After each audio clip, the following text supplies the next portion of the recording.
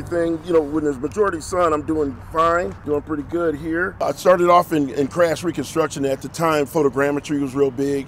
The first part of that is the photo. So to be really proficient and efficient at it, you had to be good with taking photos. So I started practicing with photos at the house. Just started with squirrels, with the birds. In 2021, I got published in a magazine, it's called Birding Magazine, American Birding Association.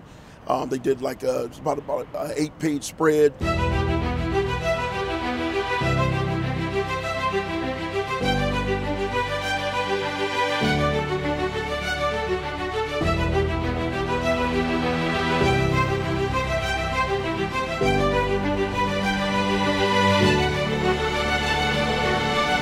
Coming on in there.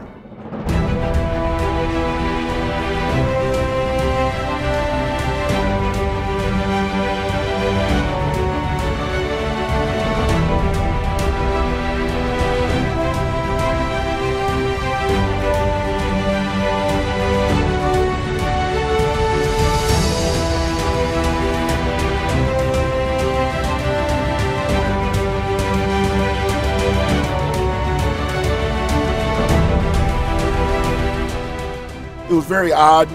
Like I said, I used the word surreal earlier. It just, it was very interesting to watch it go dark like that, and then all of a sudden, in a flash here, it comes back and it's light again, and the heat's back, and just lets you know how much we take for granted with the sun and the moon and what's going on up there.